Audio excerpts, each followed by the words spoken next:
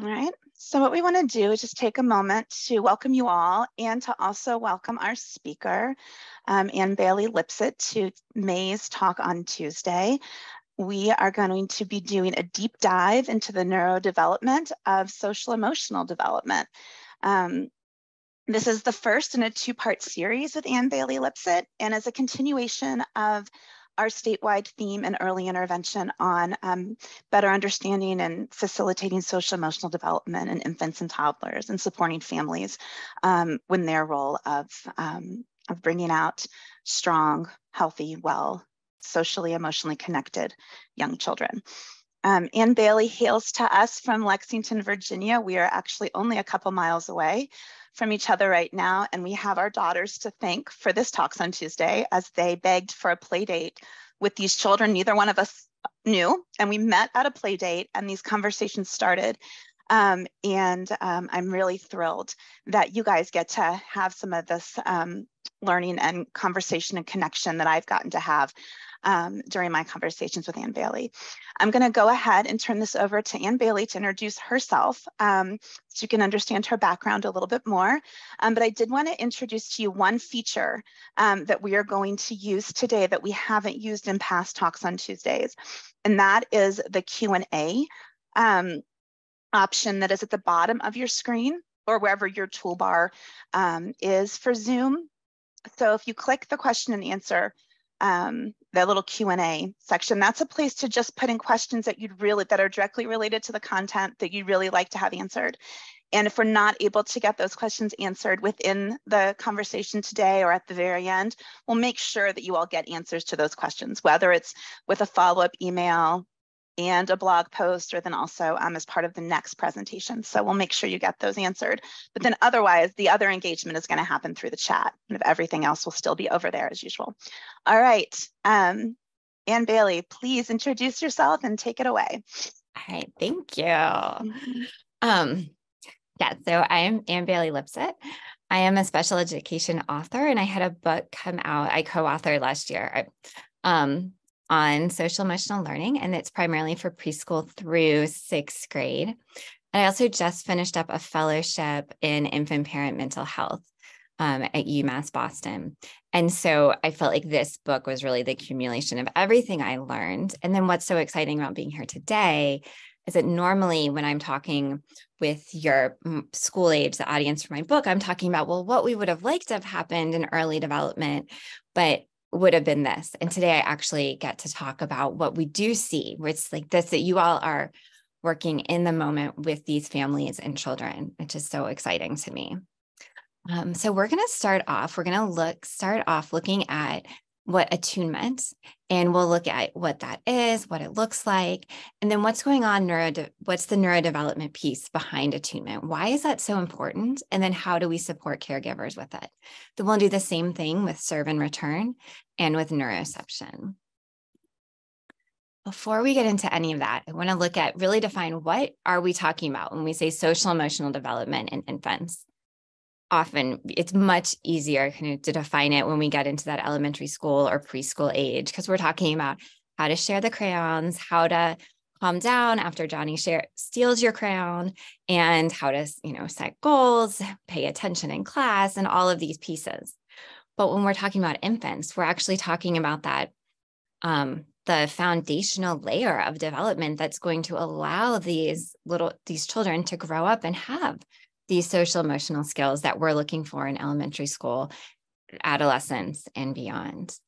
So that first piece that we're looking for is that can the child engage in co-regulation when they're distressed? So you think about that infant that's crying, and the caregiver picks him up and just is rocking and holding. And does the child start to calm down? Do they kind of accept that within about a 20-minute time frame? And when they do that, can they return to that regulated state and maintain it? And then while they're there, can they engage in the world around them? They observe it. Can they take joy and see that curiosity, take curiosity? So you'll kind of see that, the infant that's kind of tracking the red ball, and you're like, oh, look, they're calm enough that they're able to engage and take in their world. And then are they able to participate in back and forth interactions? And we're going to get into that a lot more later on when we talk about serve and return. So attunement and what's going on with attunement. Our scholarly definition of attunement is really the parent's ability to recognize a child's signals, understand what those signals mean, respond appropriately, and then adjust those interactions to the child's needs. And I always think of this as, I think of myself as a sister-in-law, and I'm always butting in my sister-in-law, and I'm like, oh, when my baby did that, this is what I did. And that's great and all good. I love talking about my own babies. But she doesn't necessarily need that. She can take that information, but what she's really looking at is the baby in front of her. And so that ability to kind of put all your mother-in-law, your sister-in-law thoughts aside, all those parenting books aside, and keeping that information in mind, respond to the baby in front of you. And what that might look like, what we actually see is that mutual gaze. And I don't know if any of you out there are floor timers, but Dr. Stanley Greenspan from the DIR floor time world calls this the mutual gaze, that he called it falling in love. And so you see that infant and the caregiver, just like in this picture, they're just looking at each other in this way that just like the rest of the world doesn't exist, and just being held in this moment. You might see mirroring. So we see that, the baby kind of widens eyes or makes a face, and the caregiver automatically is just like, makes that face right back, or the baby stretches and the caregiver stretches. We might see mentalization, which is from Dr. Peter Fonagy's work, that idea that the caregiver is thinking about what that baby is thinking. And so it's, what is my baby following the baby's eye gaze. Oh, she's looking at her brother. Oh, I bet she wants to see her brother. And just thinking about, oh, she's uncomfortable. What is she feeling? And then following and joining in on the child's natural rhythms. So this might be those macro rhythms of meeting with the child where they are as far as when they need to eat and sleep. And then it might be those micro rhythms of, you have a child who has got really high energy, and you meet them with that higher energy, and yes, let's go play. And then, then you kind of bring them down with you. Or that child who's slow to warm up. And so you see the caregiver meeting that, instead of having high energy and saying, come on, come play with me. They meet that natural pace and rhythm of the child. So attunement, why all of this is important is because attunement actually facilitates that infant's neurodevelopment and lays that foundation for the individual's ability to emotionally regulate in times of stress. I think it's so important. You guys have this field is so amazing because you're working with the cute infant and toddler, but what we're really doing is we're supporting an adult's, an individual's future life as an adult. Attunement is saying to the infant, I see you because you are a being to be seen. And this is when that baby begins to recognize that they are a being. They recognize themselves. Attunement is building the capacity to regulate emotions. And then it supports that development of the medial prefrontal cortex, which we're going to get into why that's important in just a moment. But before we do, I want to take a moment and just visualize, think of a time that you experienced attunement, you and another individual working in this moment together. Think about what you might have seen. What did you hear? What did you physically feel? Could you feel their presence? Maybe their hand on your arm. Maybe you were sitting in their lap. Maybe they're in your lap. And then what did you emotionally experience? And if you are comfortable, I would love it if you would share it in chat, what these experiences were.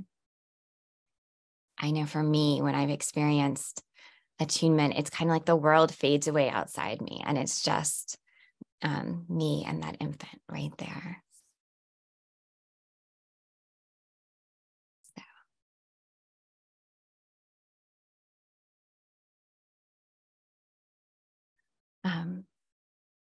Yes, Tricia said a sense of peace. That's it. Yeah, right there. Perfect. So we have to keep in mind, we get into our neurodevelopment piece of this. At birth, all of our neurons already exist. They're there, but they haven't kind of formed those roadmaps that we're going to need for the rest of our life. All those synapses and neural pathways haven't been formed. And we form those from our interactions with others. So our interactions with infants are actually what is supporting the building of these neural pathways. So we're going to go ahead and do a poll. And which region of the brain do you think develops first? The brainstem, the limbic system, and the prefrontal cortex. Oh, and I'm just also noticing Sequoia in chat said that snuggling and talking to nephews. Yes.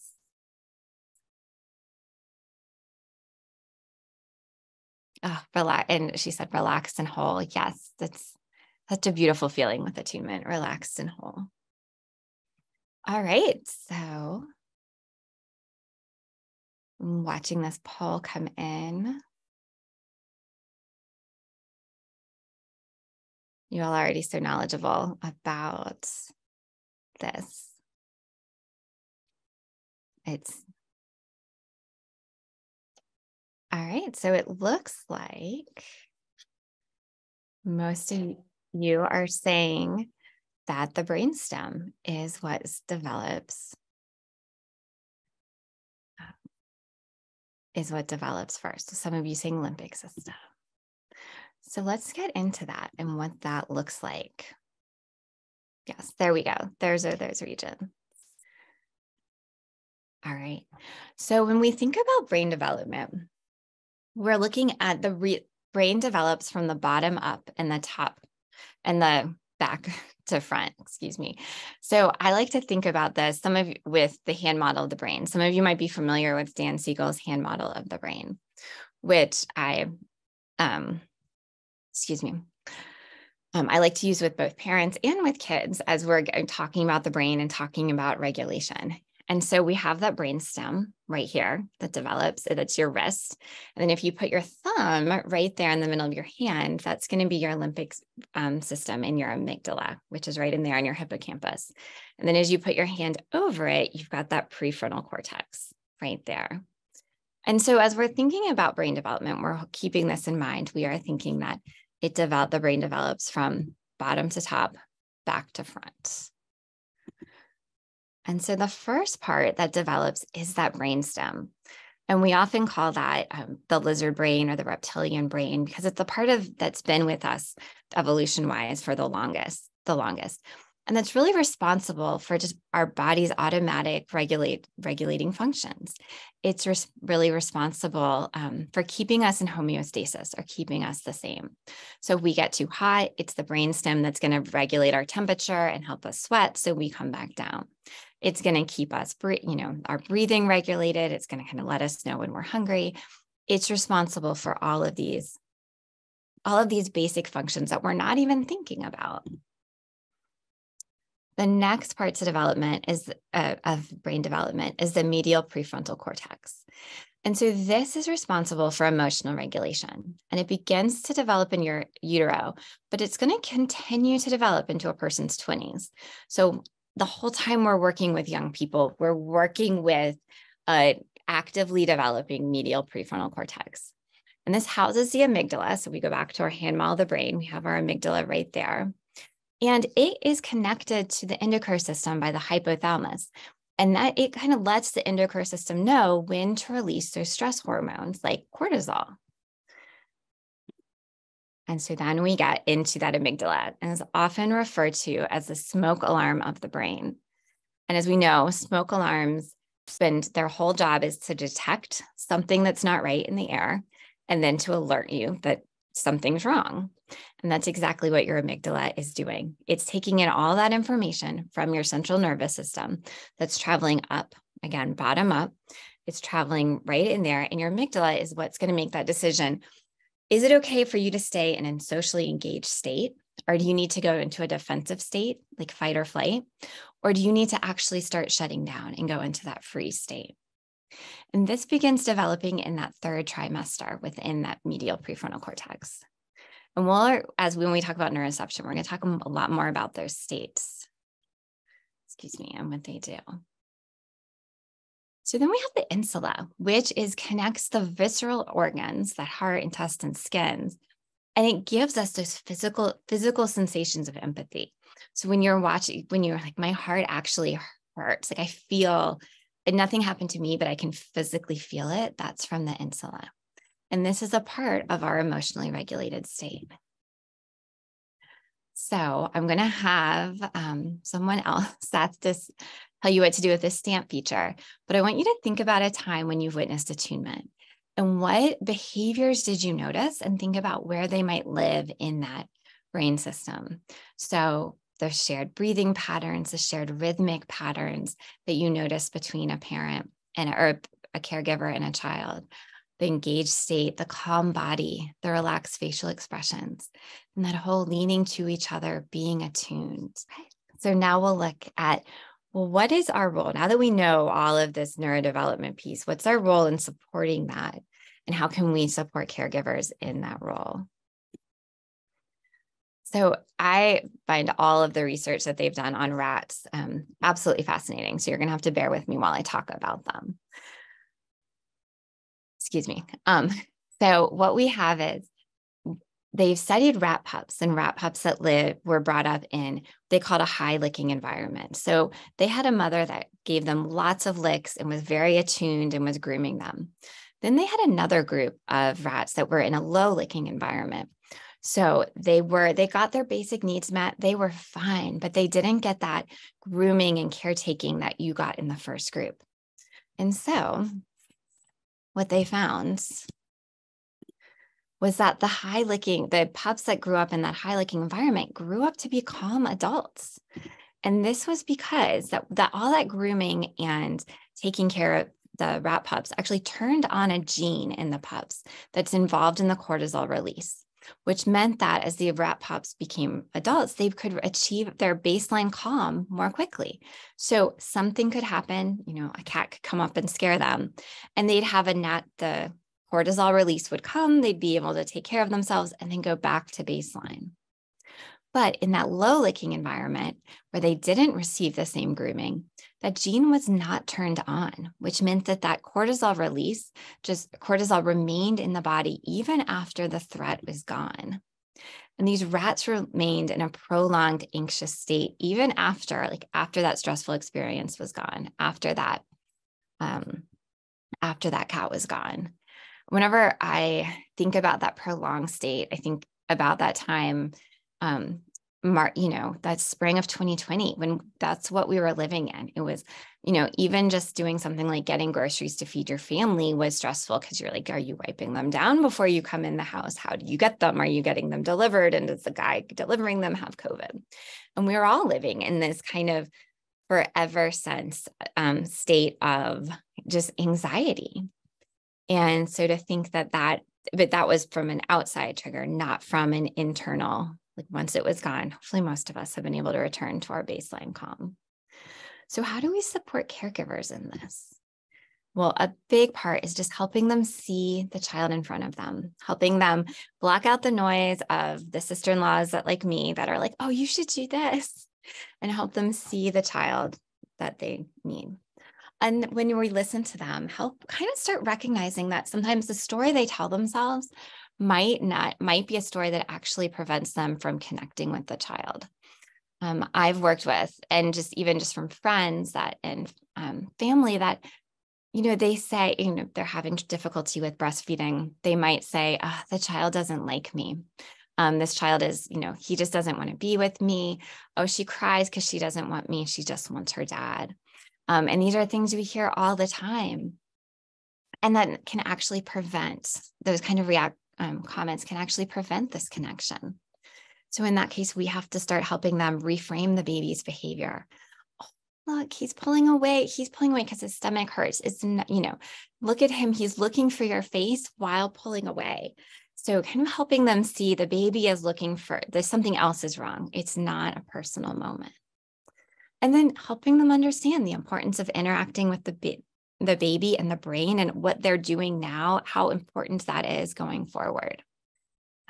And I think that, we don't have to get into all the science, but that's where I feel like the hand model, the brain, can be helpful. And sometimes just saying, I don't like when they compare my babies to rat babies either, but on the, off chance that they're right, why don't we try this? But, kind of give them permission to interact with their children. And we will talk a lot more about that next month as we get into what might be getting to preventing families from interacting and getting to attunement. So how do you help families connect and attune with their children? You all are very, there's a lot of background knowledge in this group and a lot of experience. So I would love it if you would put into chat, how do you help families connect and attune? Yes, point out when it's happening because they don't always recognize it. That's exactly it. It's these moments, and with everything else going on, sometimes it's so helpful to have someone point that out. Oh, yeah, someone said, put the phone away. Yeah, and helping see, oh, look, he's looking for you. Can you, oh, yeah. Oh, can you put that phone away? We'll talk a little bit more about that as we get into serve and return. Yeah, modeling how to slow down and watch that baby, pointing it out. Kind of in that wonder. I always like to point it out in such wonder of like, look, oh, just look at her turn her face to your voice. She hurt you, mama. Yeah, pointing out the energy. All right, I'm going to go on. Keep putting them in the chat because I think I want to come back and read everything you say. And I know you're reading and getting ideas from another. All right, so let's get into serve and return. And so this is, sorry, I'm distracted by the chat because you guys have so many great ideas. Oh, wait, I have more to say on that. Moving on. All right. Serve and return. So the Harvard Center for Developing Child calls these interactions serve and return. In floor time, we call them circles. I've heard back and forth interactions, reciprocal communication, but this idea that someone starts the interaction and there's to a conversational partner and that person returns it, and that you get this beautiful back and forth, which I think serve and return is perfect because it makes you picture that tennis match of someone serving the ball and then someone returning it. And you're going for how long you can volley, how long you can have that friendly tennis match. See here, this is one of my favorite examples of serve and return. So as you're watching it, I'd love it if you share in the chat what you notice. And I think this is a great example of serve and return. We don't have to wait for our children to be communicating with words and to engage in serve and return. We should be doing it from the very beginning. Okay. They need to work on that, right? Yes, okay. Did you understand it though? No. Okay. All right. Huh? Oh, no, not this one. This is the grand finale of this. Yeah, that's the last one. That's what I was wondering. I don't know what they're gonna do next season because they did some stuff this time. Exactly what I was thinking. Oh yeah. Right, don't bring that again. You know what I'm saying? Don't do the same stuff. You know what I'm saying? Yeah, I was thinking that. Yeah. Like go somewhere else with that, but don't bring it here. You know what I'm saying? Yeah.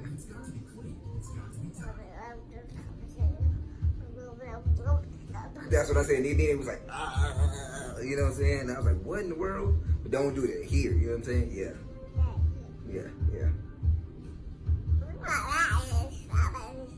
Really? I thought the same thing. We think a lot alike, huh? Oh, that's crazy. Right.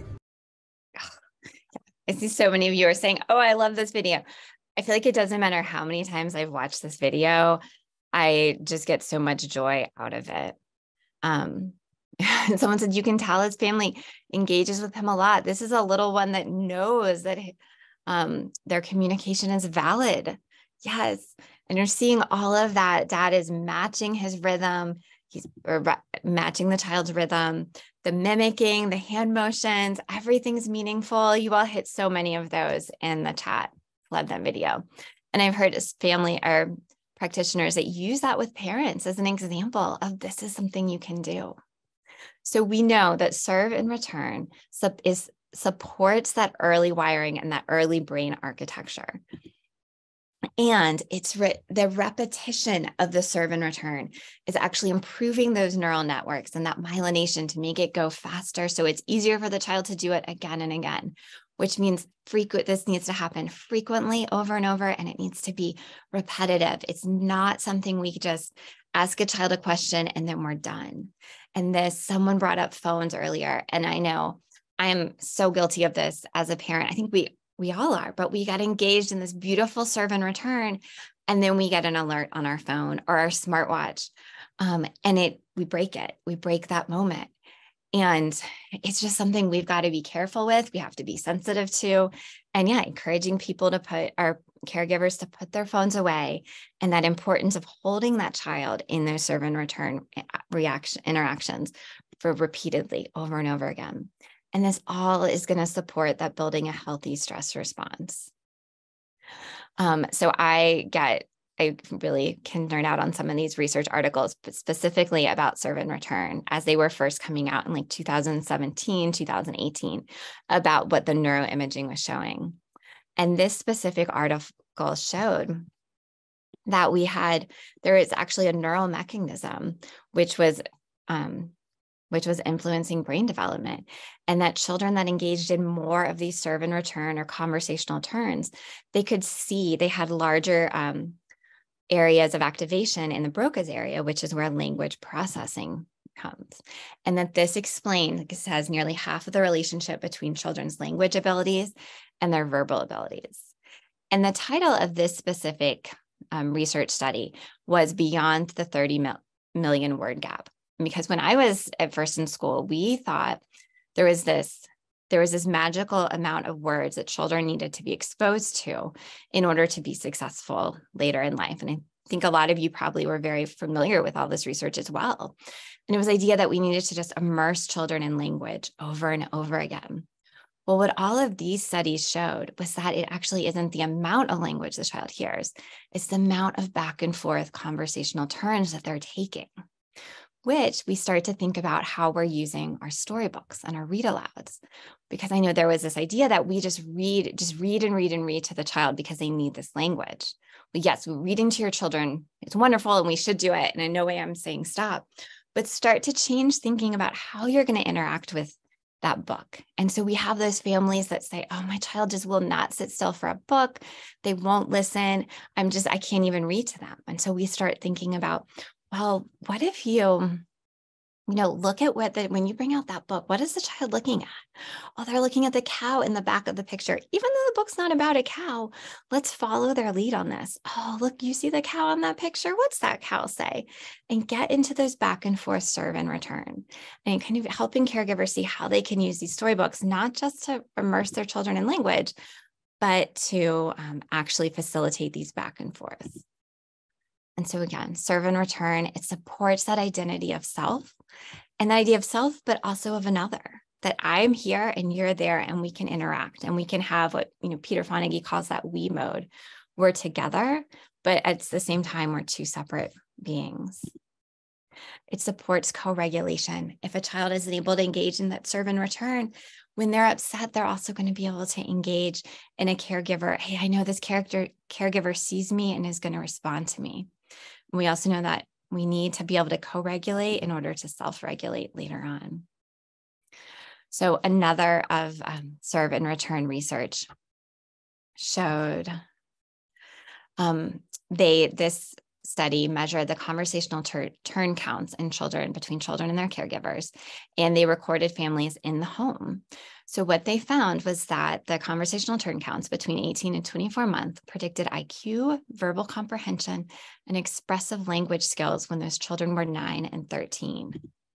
And the key piece of this, it blew me away the first time I read this study, was that this remained significant even after they made adjustments for socioeconomic status and child language development. And to me, that was huge, that this is what it's the back and forth interactions. It's getting those conversations going. So I probably am preaching to the choir. You all are very familiar with serve and return. How do you help families understand the importance of serve and return? Love it. Again, if you'll put that in the chat so we can learn from each other here. I think using the video is a great idea. Like I shared before about helping families see what they can do with storybooks. Beth says we have point it out. And I think that's probably the best way, instead of telling a parent, okay, this is what you have to do. Look what you just did. You and your baby are in this process of serve and return. Yes, demonstrate it, model it, share in the excitement. All right, I'm going to move on, but you all keep putting it in the chat so we can learn from each other. So what happens when we don't have serve and return, when it's absent? It's heartbreaking because we get this twofold. We miss two things. The baby misses the lack of stimulation, misses all those opportunities to engage in language and engage with their caregiver and have those language experiences for getting them prepared for when they're 9 to 13. And then they also have that stress response that's going to flood the brain. When you think back to those mice or to the rats, that they're not getting that ability to kind of put the brake on the cortisol release and say, okay, cool, I'm good now. I know I'm safe. So one of my absolute favorite ways to promote serve and return is through games and through the game of peekaboo. I'm going to think a minute for let's really break down peekaboo and what it is. And it's usually two people, not necessarily, but we've got two people and they're engaged in mutual engagement. And they should both be enjoying it. And there's an element of surprise and anticipation. And so what studies have found is that in peekaboo, you get the mutual engagement gives both participants extra glucose and oxygen to the brain. It triggers neuroanatomical growth for a sense of joy. And then in the parent's brain scans have shown that it actually shows a deepening of attachment and well-being. So we're actually supporting the parent's future ability to be able to attune with their child. And then it's increasing the pleasurable moments of endorphin receptors on the baby's amygdala, which is going to help regulate it when needed, when in time of crisis. So a few years ago, I heard this amazing lecture from Dr. Gil Tippy of the Rebecca School, which is a floor-time school in New York City. And he proposed, what if there's only one game in life? And that is the game of peekaboo. And you think about it, anytime you're in sports, you're watching sports games. I think about we're a big baseball family. So watching the World Series, you've got that mutual, you and the fans are together. You've got that mutual interaction. And then it's are they going to catch the foul ball? Are they not? Is he going to hit a home run? Is he not? You think about going to Vegas and you're oh, where's the ball going to land on the roulette reel? What's the next card coming up? My husband and I used to joke when we first, we're in this COVID thing and we finally had those at-home COVID tests. It was this amazing, horrible game of peekaboo where you're do I get to leave my house in the next 2 weeks or am I stuck here? Peekaboo. But it's all the anticipation that what's going to happen. What happens next? And we know the companies are in on this, the toy companies, because my girls, I had 2 girls, and they were really into those Hatchimals. They were little eggs and you held them in your hand and then you discovered what animal you hatched. Those things were so popular just because of the anticipation. So when we think about peekaboo, we think about maybe there's other ways to play peekaboo when you start to think about, well, let's take what it is and expand it. So any anticipation game. So any kind of that safe version of hide and seek, where's my friend? Is you hiding behind that chair? Or even just that you have a little cloth and where's your foot? Oh, where's my foot? There it is. Yes, I just saw someone in the chat put in that TED Talk on peekaboo can change the world. Go to that. Yes, absolutely. I'm obsessed with peekaboo. So the I'm gonna get you.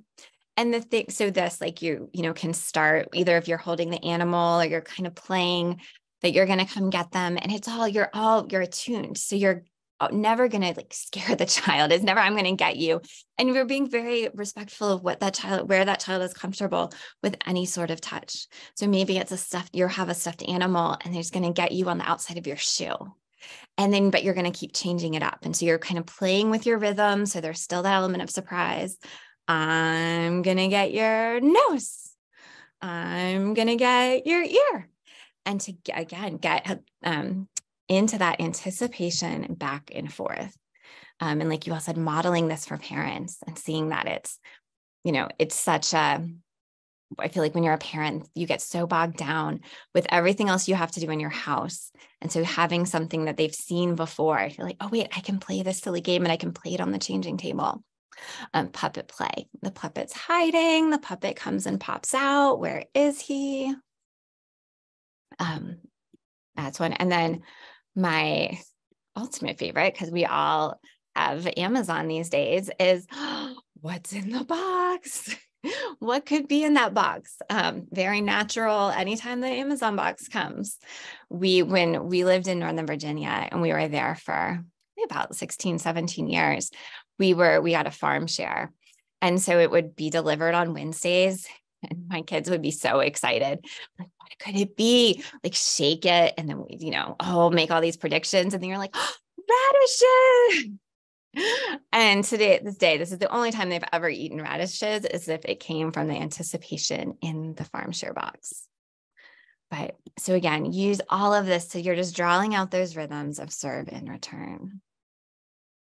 So what these games do, what research has shown is that it actually engages the prefrontal medial cortex, which is like involved in your sending signals to your whole body and that emotional regulation. Anticipation games release that dopamine. And this study found that this anticipation is present at 4 months in infants. So this is something that is it's an intrinsic brain response. And this matches some research we've seen in rats where they tried to see, well, okay, rats really like tickling games. Well, where does that live in the rat's brain that they have this response to tickling? And what they found was that it actually lives in the brainstem, which tells us this is an ancient response that if we didn't need to have these playful anticipation, these playful exchanges, we would have gotten rid of it long ago from an evolutionary standpoint. So it really is kind of this primal response that we need, like we engage in play. All right, so what are your favorite peekaboo and anticipation games to play? You know, I've shared, even with those kids who aren't into books, even just sharing the game. Oh, the Achu game. Yes, that is a good one. I'm going to get you. Yep, mystery box. All right, again, you guys keep it coming. I'm going to look at it later as we go on. They're so good. I keep getting distracted. All right, so let's go on to neuroception. And neuroception is a term coined by Dr. Stephen Porges, but it's also used often by Bruce Perry and I think Dan Siegel. And it's kind of the idea, they almost think of it as your spidey sense that it kind of tells you whether or not you're safe. It's thinking back to what we talked about with that amygdala. And I always think about a time when I was in my 20s in DC on the metro. And, I took the metro every day and I was fine. And then one day I was like, I have to get off. And as I tried to get off, I got off, but you could see the person who was like behind me trying to get off too and stuck in the crowds. And it was just like, something's not right. And your body's taking in information. And without you even processing it, it's determining whether or not you're safe. And so we have and we all have this neuroception. And next month, we're going to talk about faulty neuroception when it doesn't go right. Things just aren't quite, things aren't quite lining up. When we think about this, when we think about neuroception, we have to go back to that brain development of that we take information in from the bottom up. And so we're looking at those lower regions of the brain are going to take in the information from around us. It's not something from up top. And as we think about how we usually interact with kids who are having a hard time. So often we say, take a deep breath. You're okay. Or even like, oh, I know you're sad. We're doing that labeling emotions. I'm sorry. I thought my cat was locked out of the room. I guess not. But all of that, when we're even just using any of that verbal input, that's coming at it from the top down. And so while our intentions are to co-regulate, for some kids, that's not what it's going to do. What we really need to be able to do with them is sit and breathe with them. Thinking back to that attunement piece we talked about, where you're matching the rhythms, you're matching the breathing patterns, they're rhythmic. And that's what's going to help a child get into their kind of get back into a space of being calm. So when our amygdala detects a place of being in what's going on, I'm sorry about my cat. The amygdala is going to decide kind of whether or not we can stay in social engagement, so we can keep on doing what we're doing, which doesn't mean we're not stressed. It means we're stressed just enough that we can still access our prefrontal cortex. We can make all those good executive decisions that we need to do to be productive. Or we're going to need to go into a defensive state of fight or flight, or do we need to start shutting down, like in freeze?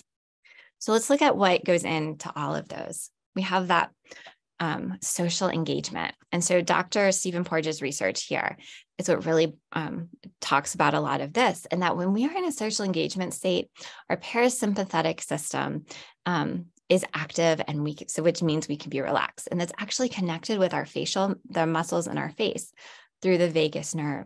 And so that's what allows us to have positive emotions that are conveyed through our face, our facial response. And we're going to see it in your tone, your rhythm, the prosody of your voice, that rhythmic back and forth. And Darwin, actually, I found this super interesting, that he wrote that he believed it was our capacity for developing with these emotions, this reaction, this set of muscles that allowed us to develop connections. That's really what allowed us to survive and thrive. So what happens if we get into that fear response? Our sympathetic system is activated and it takes over, and that's when we get that adrenaline release. And then our heart rate and our blood pressure increase. And now if you go back to that hand model of the brain, and some of you might have done this with your kids before, but that's actually, you have that prefrontal cortex is no longer connected. So you can tell kids, it's like you pop your top or you flip your lid. Your amygdala is taking over to help you survive. Now that other state, that freeze state, this is that response to either an overwhelming threat or it might be ongoing little stressors. So your body has had cortisol going through it for too long. It says, hey, we've got to start pulling back. We've got to shut down. And so what happens is that primitive unmyelinated vagus takes over, and you actually lose the facial expression. Those muscles kind of stop working. And so that's when you see that really low affect. Someone's not responding. They might be furious, but you're not seeing it on their face because they've lost that connection. And then your ear actually loses its ability to hear all the full range of sounds, which is part of why when you have someone that's really stressed, noise is going to be a very big threat to them more than others. And then you get into that disassociation, that idea the brain is like, I'm going to be anywhere but here. Let's go. And these are all, of course, normal, our normal reactions to stress. And so I want you to think back to your work with infants and toddlers, and when have you seen these responses? And you're going to use the SAMP feature again. I'm thinking about those social responses you see, think about what we talked about attunement. So looking at what do we do when our children are in these states, and how do we help our caregivers? Dr. Bruce Perry calls this the 3 R's: regulate, relate, and reason, and in that order. Because if you need to have a child, then you need to co-regulate that child before you can even start relating to them, using that language, or reasoning with them. Hey, what way are you going to do next time? Oh man, that was a big reaction. Do you think that was a big deal or little deal? All of that is great to talk about once they're calm, maybe not even that day, later that day. So we regulate, we breathe with them, we join them in a rhythmic regulating activity. So walking, swinging, rocking. My favorite with older kids is coloring. During COVID, I just ordered a whole bunch of coloring sheets from like huge coloring sheets so that we could all sit there and color. It's rhythmic, but not have to talk to each other, because you can join someone in a rhythm and be attuned with them without actually having to stress those other areas of their brain. But we all know, while that's all perfect and great, and we know we should do that, we always have times that our child is in Target and they want something that we have already said no to 3 times, and we're late, and we know our boss is around the corner watching us, because why do we live in a small town? And we pick up the kid and we just leave, or whatever we do, because that's what happens. Nobody can be the perfect parent. And what I put all of my faith in is Edgetronic's work on rupture and repair. And this idea that actually the good enough parent only meets their child's needs 30% of the time. They only catch their child's cues. They attune with them only 30% of the time. The other 70%, the parent might have, kind of lost their temper, or they might just they might be misinterpreting these cues. And that's exactly what should happen. If you've got that strong 30% base, the rest of the time that child is learning that it's okay to have a rupture in a relationship or have a mismatch, because you're going to repair it. So it's not the end of that relationship. You're not abandoned forever. You are going to come back and rejoin it. And that's actually knowing that repair will help children return to baseline if they've experienced that. And that's what builds resiliency. That's what we want our kids to be able to do when, a teacher loses their patience. And that doesn't mean the teacher doesn't love them and hates them forever. It means that teacher is going to, we just need to come back and repair. And as a parent, I hang on to the idea of rupture and repair with all of my might, because otherwise I would be very hard on myself. So a few takeaways from today, just keeping in mind that all of those interactions we do with our little ones are supporting neurodevelopment and that building of that brain architecture. All the interactive games that we do, the peekaboo, the silly anticipation, you guys put so many good stuff, so much good things in chat. All of that supports the developing architecture of the child's brain. And then that other huge piece of helping caregivers understand those neurological states and how to respond to them appropriately, with the grace that we don't always respond appropriately, but we can repair. But I think so much of that helps them. Again, it helps them see the kid isn't doing this at me. They're not trying to throw a tantrum to get me. This is just what happens. All right. And so next month, we will get into how do we support families when there's these factors that interfere with all the beautiful, wonderful things we talked about today, whether that's from the child being, from the child's perspective, there's might be some developmental differences going on, whether it's from the family's perspective, the caregiver's perspective, or from the environment and the communities around the family. All right. Thank you. Yes, and thank you, Ann Bailey. This was wonderful. And even this is the second time that I've had the pleasure to hear this, and I learned something new as well. So a couple of additional pointers that I get to take back with me. So thank you. I'm really excited for our next session together. We did have one question that came into the chat. And this was from Trish. Trish, I don't know if you want to maybe clarify after I give the question, but your question was, how long into an infant's life do we think we have to give them the benefits of, and I believe you're referring to attunement. So kind of how long do we need to really be in this serve and return back and forth, really making sure that we're giving them this early high licking environment? Okay, so my first response is I don't know. I'm going to go and research that and ask that, and I will be back in touch with you. I will bring that up next month. What I do, so in this Infant Parent Mental Health Fellowship, I just went through, there were some people going through the fellowship that were working with adolescents, and they kept bringing up all of this research on how important all of this is to adolescents.